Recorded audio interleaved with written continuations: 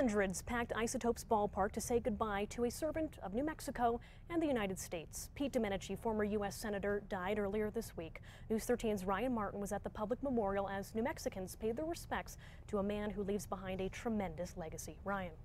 Madeline, it truly was a celebration of life, and anyone familiar with Pete Domenici knows the choice of venue today was perfect. The former senator's favorite sport and one he excelled at was baseball.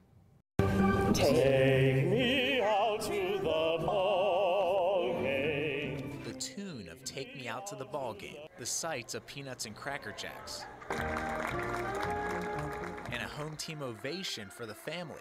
It was a fitting send-off for Pete Domenici. As much as my father loved baseball, it was his passion, and in a way it was an analogy for his life, to always strive to be the best, to be competitive, to enjoy the game, the teamwork. The former Republican U.S. senators and standout baseball pitchers' celebration of life welcomed the biggest names in New Mexico to pay their respects to the senator's family.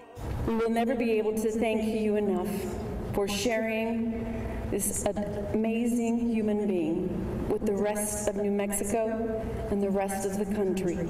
Others reflected on his influence in their service. I wanted to be a public servant after watching Pete Domenici.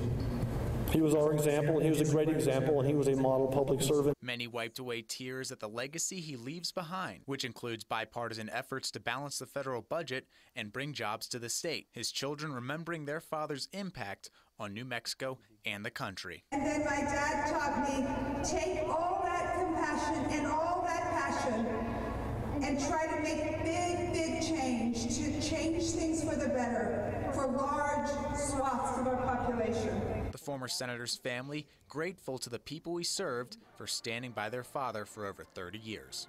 We want to thank New Mexicans for supporting him, letting him live the life he wanted, the life really I think he was born for.